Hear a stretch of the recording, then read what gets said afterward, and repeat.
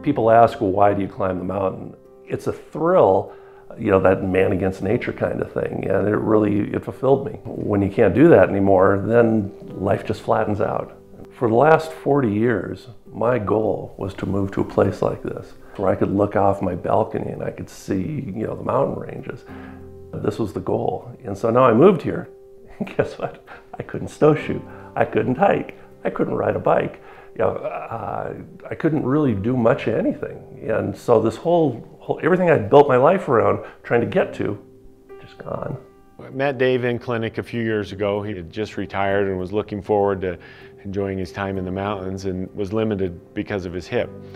Radiographs that we obtained at that first visit showed pretty severe hip arthritis. He's relatively young for hip arthritis and was limited significantly because of the pain. We decided that the best course would be proceeding with a hip replacement. I just remember waking up going, is it done? How did it work? And kind of feeling, okay, leg's still there, that's good, that's good. It was easy. It was just, I know it sounds strange, right, when you know what they do, but a physical therapist had me there, actually taking steps, with a walker within like 6 hours or something like that.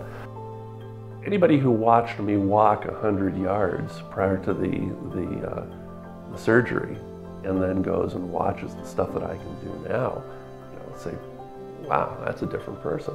I go chase my dog through fields and glens, while she's chasing birds, and I couldn't do that before. When someone has something taken away from them and it's something that you could restore or fix, and that's been the most gratifying part of this job, getting to know people and get them back to the things that they want to do. And that's the reward that I am able to take part in, is seeing pain and function improve and restored. One of the greatest things about moving to Star Valley has been Dr. Linford and Mountain West Orthopedic.